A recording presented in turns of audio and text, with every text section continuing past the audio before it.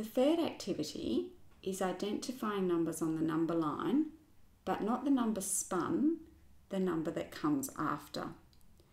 Students need to be fluent with activity 2, locating the numbers, before they move on to this activity. I have Karis here with me. Hello. And she's going to go first. So can you spin? Good, and point to not this number, but the number that's one after. The number after 12 is 13. And I will check by picking up the 13 block. Yes, you were correct. And then you write that number on your scoreboard. Now it's my turn.